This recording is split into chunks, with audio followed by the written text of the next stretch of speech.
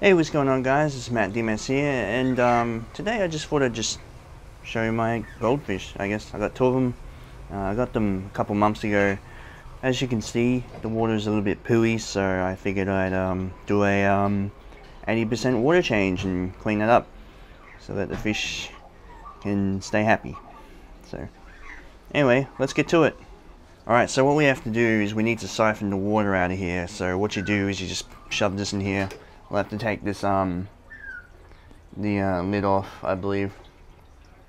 Boom. They're pretty happy fish. I mean, I don't really have had any trouble with them. They've always just been like extremely energetic. I mean, obviously when I first got them, you know, I had problems, but you know, after a while they get used to it, and it's alright, guys, chill out.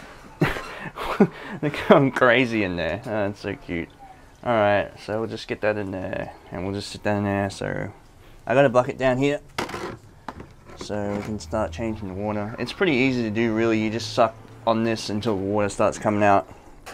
So let's just give it a shot. There we go. And we'll just let that do its thing for a bit. While it's doing that, though, you might want to, I don't know, just with your hand, just go through here and suck up all the dirt that's at the bottom here. That's usually what I do anyway. I got an oxy shell here as well, so just be careful not to hit your fish, otherwise you can end up hurting them, and no one wants that to happen. So yep, just clean all this crap up here.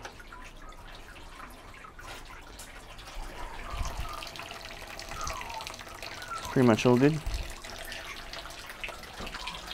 So we'll just let that drain for a little bit.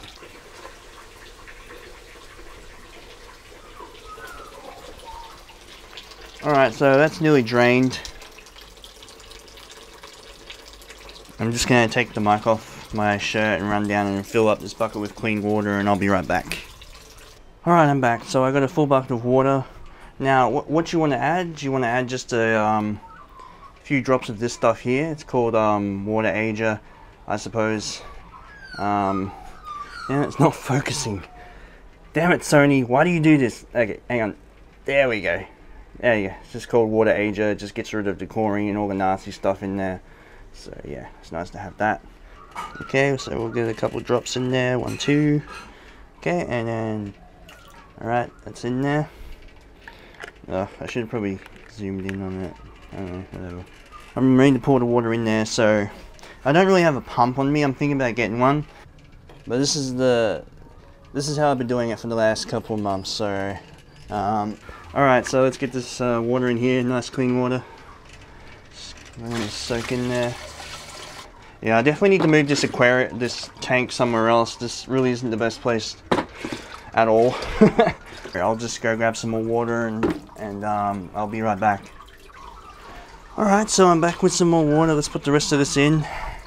And I've added ager to it as well. So we'll just put this last little bits in here for the fish till we get up to about above where that is. That's it. That's about it right there.